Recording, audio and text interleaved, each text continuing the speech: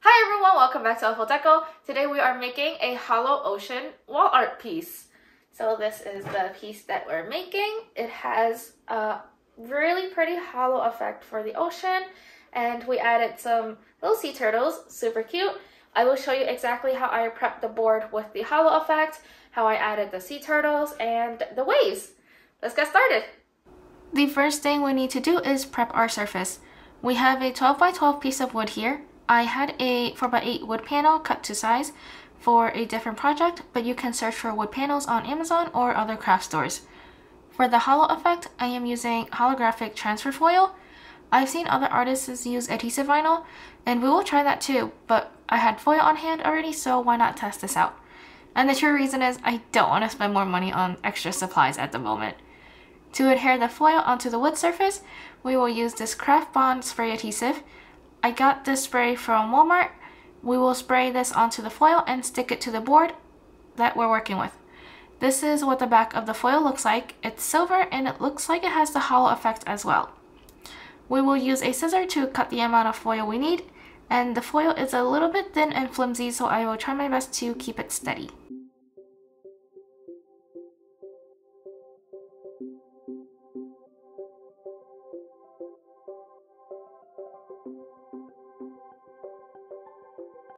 My scissors got stuck while I was cutting the foil, so I left some imperfections, but I just thought we'll cover it with sand or waves, so it'll be okay. For the spray, the instructions on the can says to shake it for a minute, so I did that off camera, and then I'm spraying to cover the entire foil.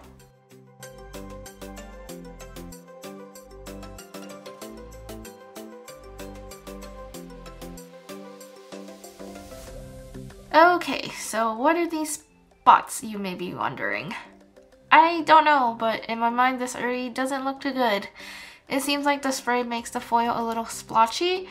Maybe I sprayed too much glue in certain areas, but I just told myself it'll be okay. We'll cover that up with waves too. I am using a squeegee to press the foil onto the board to make sure that it's completely flat.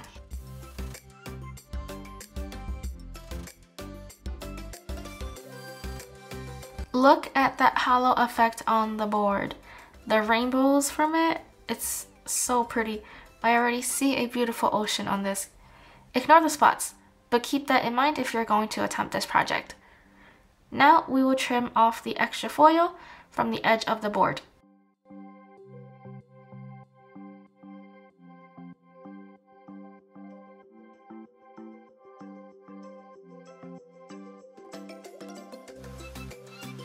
I forgot that the foil is tricky to work with, for me at least, and so I added some imperfect areas.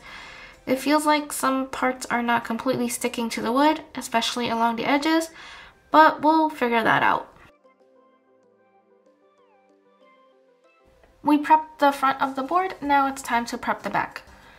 Resin is going to drip over the sides, so we are going to line the back edges with frog tape. That way, the resin drips will cure on the tape and come off with the tape when we peel the tape off. This is so sanding and cleaning up the back won't be too much work after. In our previous ocean art video, we used blue painter's tape and that worked great too. I heard the frog tape was better, so that's why I just wanted to try it out. You can also tape the sides so the ocean design is just the front of your board. I like to have it flow down the sides as well, so that's why I just taped the back.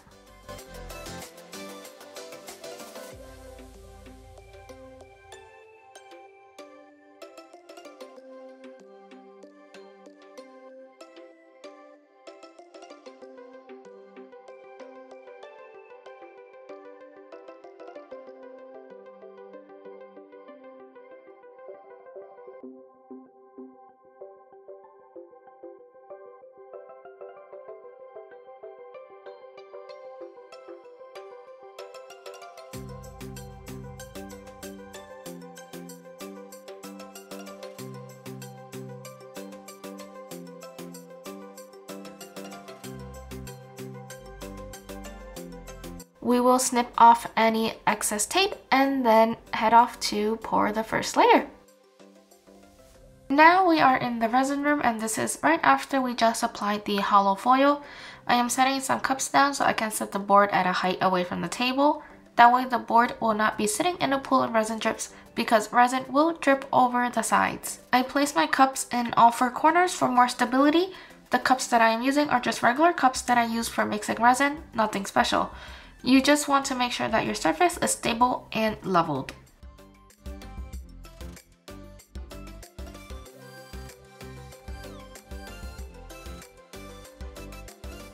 For the resin, we are using Totalboat's tabletop resin.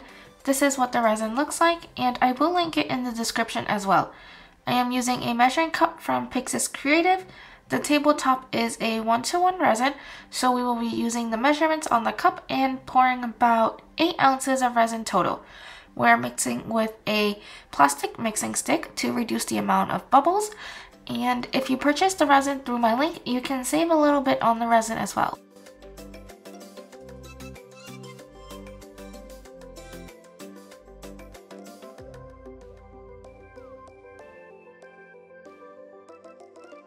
When we mix our resin, mix slow and steady to reduce the amount of bubbles in your mixture.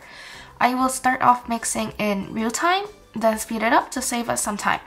But here you can see that this is how slow I am mixing. The mixing is generally about 5 minutes or so, and don't rush this step because properly mixing the resin is probably the most important step. When we mix our resin, make sure to scrape the sides and the bottom. You don't want any unmixed resin. You will know when your resin is completely mixed when there are no streaks or fogginess when you're mixing. You will notice how it started off clear when I measured out the 2 parts, then it turned foggy as I'm mixing, and then it will turn clear again when we finish mixing. Well, it'll be clear with bubbles because the active mixing introduces bubbles to the mixture, but we will be able to pop the bubbles with a heat gun. And since we're using this resin for coating the board, the layers will be thin as well, so the bubbles will float to the top easily. You'll notice in our final piece that there are not too many bubbles.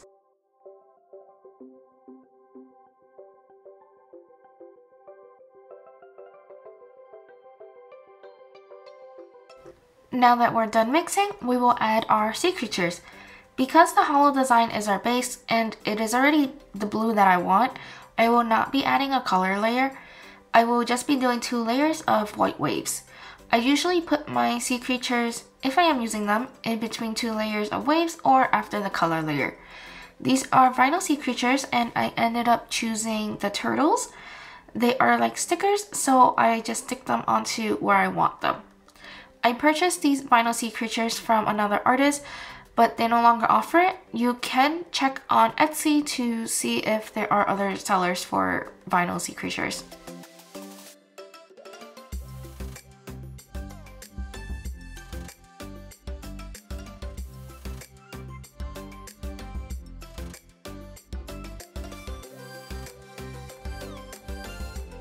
Time to mix the white for our waves. I will separate the resin into a smaller measuring cup, and this is a medicine cup. Since I don't need that much white, we are using Casting Crafts opaque white pigment. Pour a little bit of our mixed resin into the cup, drop some white pigments in, and then mix it completely. I think I put about 10 drops in this amount. It's about 1 ounce of resin. If you want it more opaque, you could use a little more white pigment, or less if you want it less opaque. I wouldn't go too much more though, because too much pigment can cause your resin to not cure properly. We will also be adding some sand. Here is my container of sand from Rio, so that's why there's some Portuguese on this bottle. This is the last of it, and some of it is going to be used for this beautiful ocean piece. Like the white, pour some of the mixed clear resin into another cup, add the sand, and mix.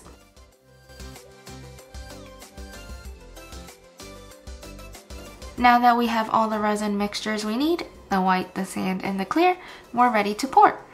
First, we're going to lay down our sand. That way we have an idea of where the beach part ends and where the waves begin. Then we will coat the entire board with the clear and then do the waves.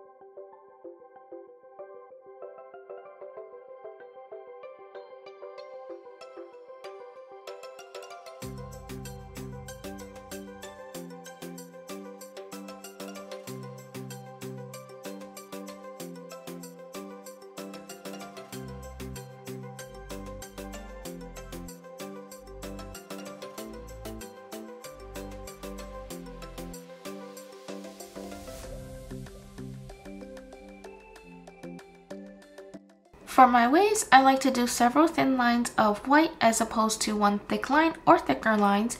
The more random the lines, the more natural the waves will look. It also gives a little bit of extra depth with overlapping waves in one layer.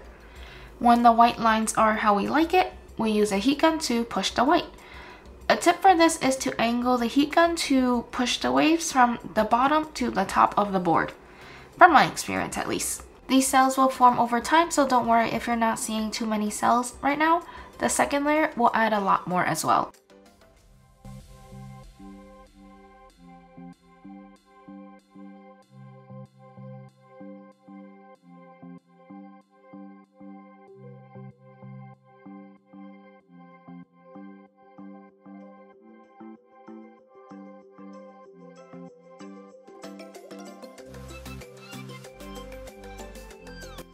Now I'm going around the sides of the board with the extra resin to evenly coat the edge of the board.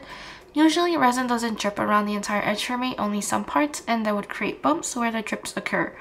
That's because I don't pour a lot of resin, like I don't over pour.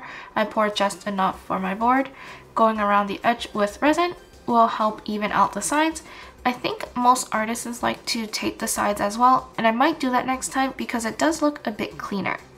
But as I'm going around the edges, you'll notice that the cells in my waves were forming, and I wasn't doing anything with the waves. Now I am, and I'm adding more waves. But that's what I meant when I say the cells will form over time. Now I'm done. I won't touch this piece anymore. We're going to let this layer harden. About 12 hours later now, and this is what it looks like. Look at that hollow and look at those waves. I'm super excited to finish up this piece. For the second layer, we're going to repeat the wave making process. We have our Total tabletop resin mixed up already. Again, the materials will be linked in the description. We are going to mix up our white pigment, coat the entire board with clear. You can also add sand again to this layer if you want to. Then we're going to add our waves.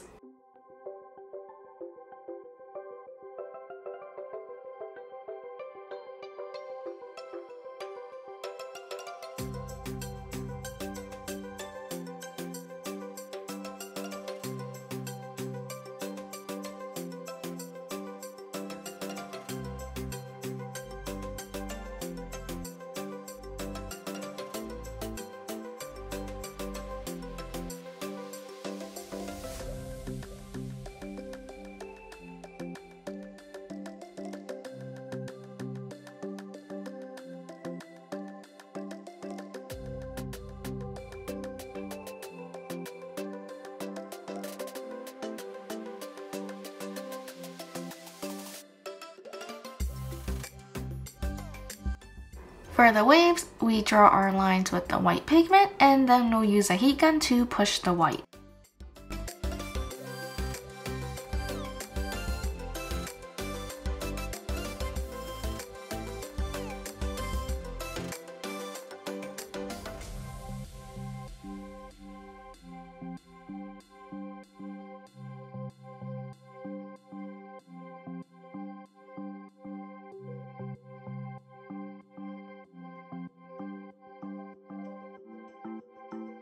Now I'm going around the sides of my board to even out the resin drips. Pay very close attention to the cells forming as I am doing this. When I'm done with this piece, I will let it fully cure, at least 24 hours, and then we'll take this outside to see the results.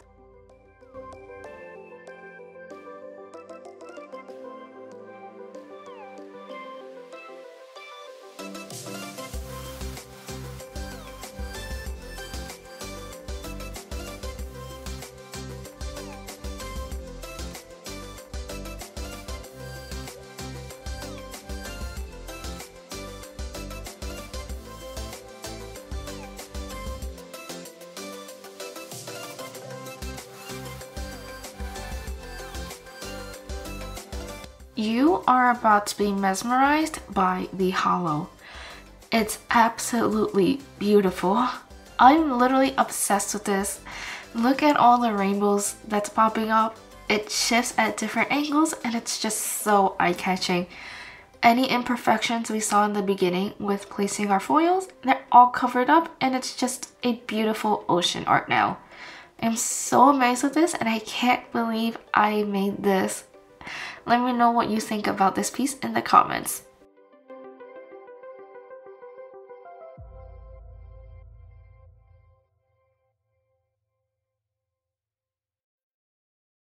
Thank you for watching this video. I hope you enjoyed making this ocean piece with me.